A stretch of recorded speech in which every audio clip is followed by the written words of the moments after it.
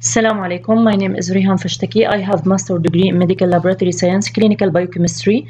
Today I will speak about, I will talk about amino acids and the disease that related with metabolism of amino acids. Okay. First, startly, I will give you introduction about the amino acids structure and the structure and the presence of amino acids in our body. Okay. And the function of amino acids and the related of amino acids in metabolism, okay, and the metabolic pathway in our body. Okay. Introduction. Amino acid play central roles both as building blocks of a protein and as intermediates in metabolism. نحن بنعرف انه الامينو اسيد في البادي تبعنا هي مسؤولة عن تكوين البروتينات اوكي المختلفة في الجسم، ونحن بنعرف انه البروتينات لها دور مهم جدا في الجسم تبعنا. فالبروتين اذا تخيلنا احنا هو عبارة عن بيت او منزل، وبنعرف انه البيت مكون من حجارة او من طوب او من بلوكس، يعني البلوكات هدول اللي بنحطهم فوق بعضهم البعض حتى انها تشكل لي الهاوس، حتى انها تشكل المنزل او البيت اللي انا بقدر الوظيفي اللي بيأمن مكان العيش او المسكن او المأمن للإنسان. فكذلك الامينو اسيد اللي بتصطفق بعضها البعض او ترتبط مع بعضها البعض حتى انها تشكل لي بروتين وظيفي في الجسم. ونحن بنعرف انه الامينو اسيد ايضا تدخل في different metabolic pathway، في طرق استقلابيه او ايضيه متعدده في الجسم. ليش؟ لانه نحن معظم الميتابوليك باثوي الموجوده في البودي تبعنا عم بيسيرها او عم بيخليها تمشي من الانزيمز، والانزيمز هو عباره عن البروتين، ونحن بنعرف انه البروتين هو عباره البيلدينج بلوك تبعه هو amino acid. The 20 amino acids that are found within proteins convey a vast array of chemical versatility. احنا بنعرف انه هناك على الاقل 20 امينو اسيد، لكن مؤخر تم اكتشاف 2 امينو اسيد هدول جداد في البادي تبعنا بيعطوا للبروتين مرونة شديدة في اداء وظيفته حسب تسلسل الامينو اسيد الموجود فيه. فمثلا ممكن يكون في عندنا هيدروفوبيك بروتين، فالمكون الاساسي لهالهيدروفوبيك بروتين هو عبارة عن هيدروفوبيك امينو اسيد or sulfur containing امينو اسيد، او امينو اسيد يحتوي على زمرة السلفيت or sulfur containing يعني الاس جروب. اوكي، نحن بنعرف انه الامينو اسيد هو عباره او البروتين هو عباره عن شو عن سوري الانزيم هو عباره عن شو عن بروتين. اوكي، والانزيم دائما هو فيه اكتف سايت. الاكتف سايت هو عباره عن المركز الفعال في الانزيم اللي بيربط مع المواد المتفاعله حتى انه يسرع عمليه التفاعل او يبطئ عمليه التفاعل. هالاكتف سايت الموجود في البروتين هو عباره عن مجموعه صغيره من الامينو اسيد. The precise amino acid content and the sequence of those amino acids of a specific protein is determined by the sequence of bases in gene that encodes that protein. هون نحن بنرجع للجينيتيك كود، أي أن الجينات تحتوي على معلومات، هاي المعلومات تجعل الخلية تجعل الخلية قادرة على تكوين specific protein، وذلك عن طريق عمليات الترانسكريبشن والترانسليشن. Okay, the chemical properties of amino acids, okay, of the amino acids of protein determine the biological activity of protein.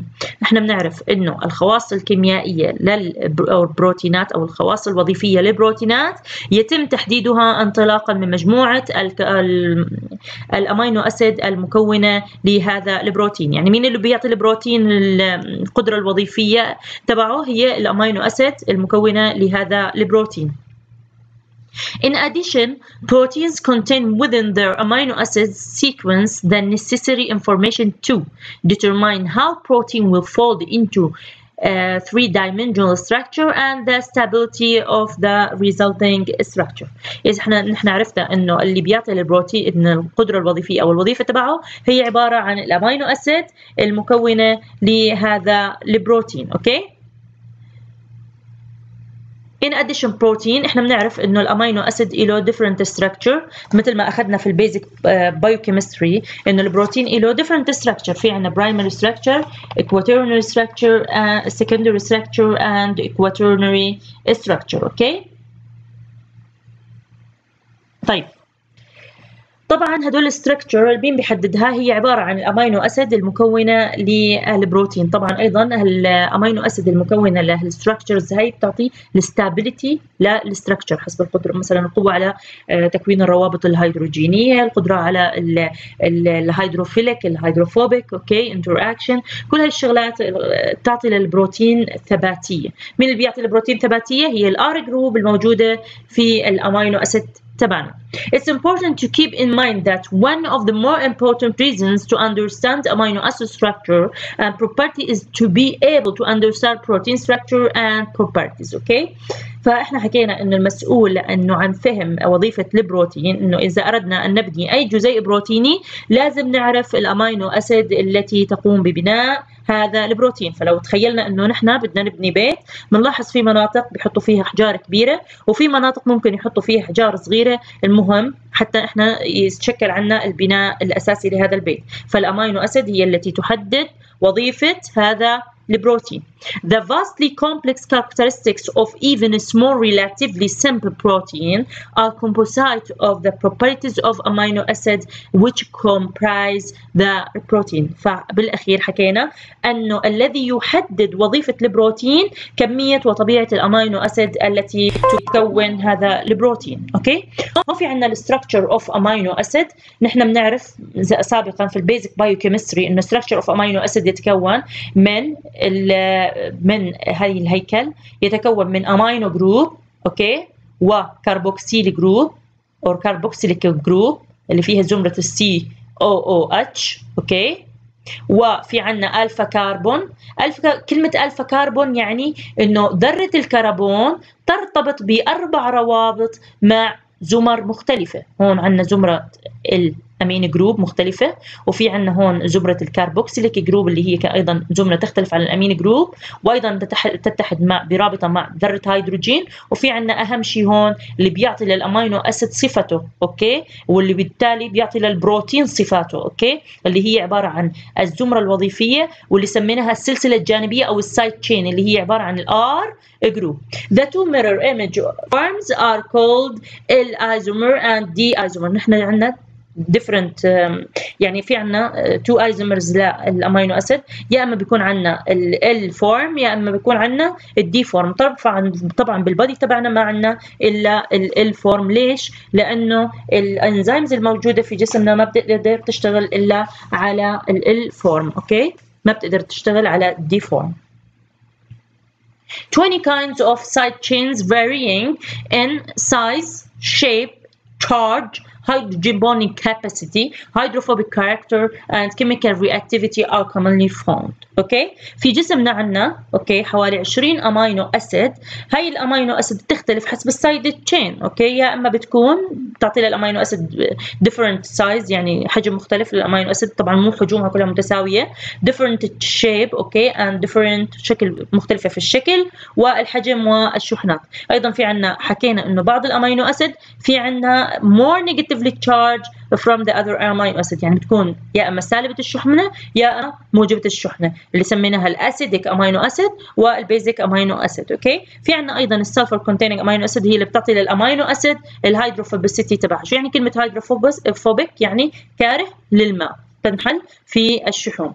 The remarkable range of function mediated by protein result from the diversity and the versatility of these 20 block amino acid. طبعا هي حكينا انه البروتينات تختلف حسب هذه الامينو اسيد المكونه فيها. في عندنا في الجسم 20 امينو اسيد تختلف في الزمره الوظيفيه المكونه لها. فلو كانت الار جروب الاتش مثل الجلايسين، ممكن انها تكون زمره ميثيل مثل الالانين CH3، وممكن انه يكون عندنا الفالين، اوكي، الليوسين، ايزوليوسين. نلاحظ انه الايزوليوسين والليوسين بيشبهوا بعض ولكن بيختلفوا بترتيب الميثيل جروب. اوكي، في عندنا سيستاين، في عندنا سلفر كونتيننج ار جروب، ايضا ميثيونين فيه سلفر، وهدول الاثنين بيعطوا هيدروفوبيسيتي للبروتين او للامينو اسيد.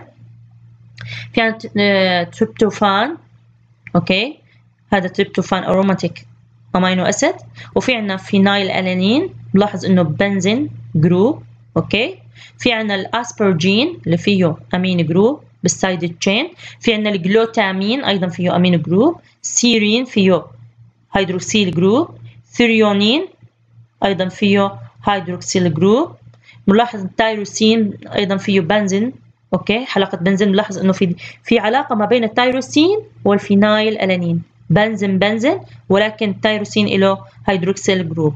اللايسين فيه أمينو جروب. الأرجينين also أمينو جروب. هيستidine، أوكي، بنلاحظ إنه يعني الأمين الموجودة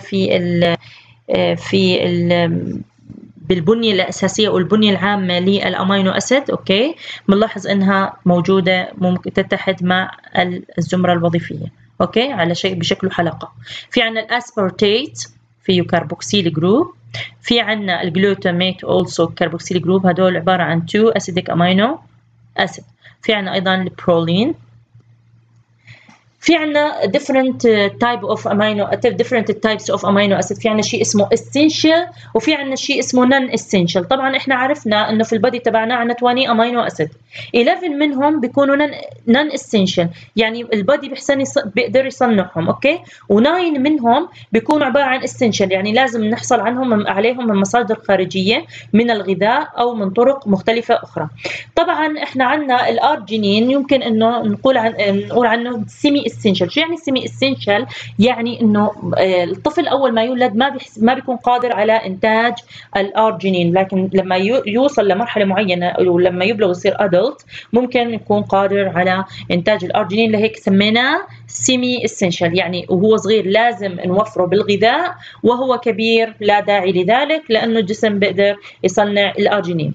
The other must be supplied in food. حكينا انه الاسينشال هو must be supplied in food، يعني لازم يكون موجود في الغذاء. Failure to obtain enough of even one of the 9 essential amino acid those that we cannot make result in degradation of the body's protein, muscles and so forth to obtain one of the amino acid is needed. طبعا أنا في حال عندي كان يعني مشكلة محددة في البادي، يعني أو مثلا صار عندي نقص غذاء، أو مثلا مش ما في بالاكل الاسينشال امينو اسيد اللي ضروري لجسمي، او ما في دواء معوض، فبيصير في البادي في عندي مشاكل، ببلش تحطيم البروتينات الموجوده فيه حتى انه نحصل على الامينو اسيد اللي انا بدي إياها أو الضرورية لجسمي، وهذا ممكن يسبب اعتلالات مختلفة في المستقبل.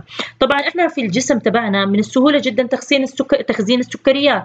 لاحظوا إنه الكربوهيدرات الموجودة في الجسم عم ناخذها نحن عم تتخزن على شكل جلايكوجين موجودة في الليفر. إذا بدنا إياها من مخازنها في وقت الحاجة بسهولة يتحطم الجلايكوجين، أوكي، حتى إنه يعطيني الجلوكوز. أيضا الليبيد بيتم تخزينه على شكل تريغليسيرايد. لما أنا بكون بحاجة للليبيد، أوكي، في حالة نقص الغذاء بتحطم الليبيد بسهوله فيعطيني الفري فاتي اسيد كمصادر للطاقه. لكن مخازن البروتين الموجوده في جسمنا هي قليله جدا. ليش قليله جدا؟ لانه احنا حكينا عن شيء اسمه الامينو اسيد بول. احنا حكينا انه اي بروتين شو بده يصير له هاف لايف معين، اوكي، فلما هذا البروتين بيخلص الهايف لايف تبعه بصير له ديجراديشن. فلما يصير له ديجراديشن شو بده يعطيني؟ بده يعطيني البيزك امينو اسيد المكونه له، اوكي، بده يصير لها بدها تروح على الامينو اسيد بول، بعدين بصير لها ريسايكلينج من اول وجديد حتى انها تعطيني ديفرنت بروتين في الاور بادي تبعنا، اوكي. حكينا انه المخزن الاساسي هو عباره عن الامينو اسيد بول، وايضا الديجراديشن اوف different protein in our body، اوكي. طبعا مخازن البروتين ما بننسى انها اقل من مخازن السكريات ومخازن الليبيد في الاور بادي تبعنا. ايضا البروتين ممكن يدخل في عمليه الميتابوليزم في الميتابوليك باثويز، اوكي. نحن طبعا البروتينات البروتيليتيك انزيم such as pepsin and trypsin digest dietary protein into their constituent amino acid. The breakdown of the body proteins is a source of amino acid. اوكي، احد مصادر الامينو اسيدز هي البروتينات اللي احنا بناكلها في الغذاء. فلما ناكل بروتين حيواني او بروتين نباتي، ما بننسى انه الاسينشال امينو اسيد موجوده كثير في البروتين الحيواني اكثر من البروتين النباتي. هي معلومة مهمة. اوكي، فلما يعني نحن ناكل البروتين الحيواني او البروتين النباتي بده يفوت على الدايجستيف سيستم تبعنا، على الجهاز الهضمي. وبالدايجستيف سيستم عندنا بروتوليتيك انزيم. شو يعني بروتوليتيك؟ يعني حال البروتينات، يعني انزيمات حالة للبروتينات. امثال شو؟ امثال البيبسين والتريبسين. هدول بيحطموا الامينو اسيد وبيعطوني، بيحطموا البروتين وبيعطوني الامينو اسيد المكونة له. طبعا الامينو اسيد هي بتروح لوين؟ بتروح على الامينو اسيد pool.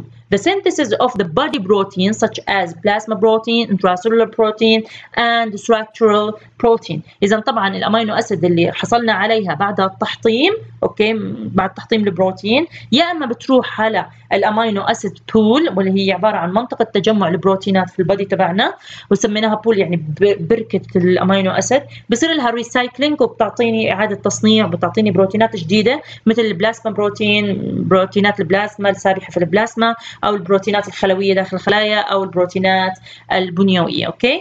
The synthesis of non-protein nitrogen containing compounds. في عنا بروتينات في الجسم لها في عنا مركبات في الجسم، مركبات بيولوجية مهمة جدا، بيولوجية مهمة جدا.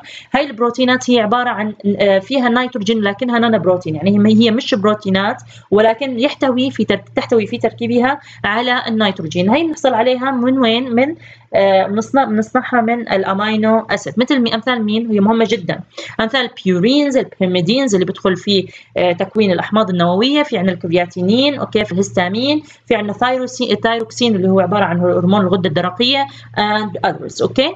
A protein provides 12% to 20% of the total daily body energy requirement. احنا بنعرف انه مصادر الطاقه الاساسيه في الجسم اول شيء الفات، اوكي، لانه الفات بتكون غني، يعني الجسم غني جدا بالفات. اوكي، فالفات هو مصدر الطاقه الاساسي. بعدين في عندنا مين؟ في عندنا الكربوهيدرات، اوكي، وفي عندنا ايضا البروتينز، اوكي، لانه البروتين بينتج عنه جلوكوجينيك امينو اسيد، وهي الجلوكوجينيك امينو اسيد ممكن تعطينا شو؟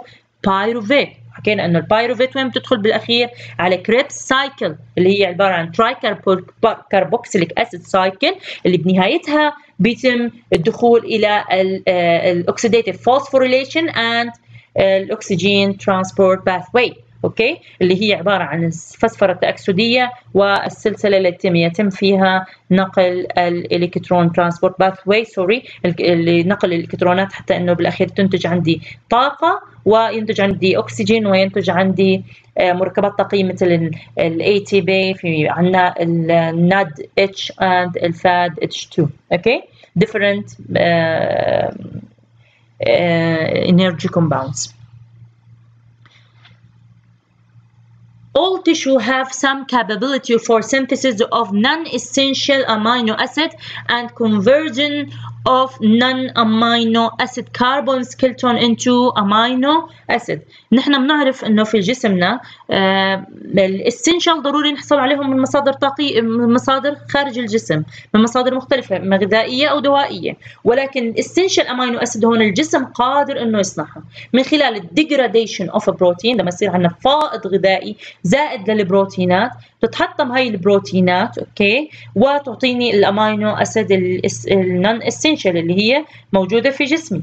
او في عندي طريق ثاني، انه في عندنا نون امينو اسيد كربون سكيلتون، مثل مركب مثلا الالفا كيتو جلوتاريت، مثل مركب البايروبيت. اذا عملناهم امينيشن، يعني حملناهم زمرة امين، ممكن انهم يعطوني امينو اسيد مهمه مثل الالانين، مثل and different amino acid. However, the liver is the major site of the nitrogen metabolism in the body. إذا نحن بنعرف إنه الليفر هو المصدر الأساسي لصناعة البروتينات في جسمنا. أوكي.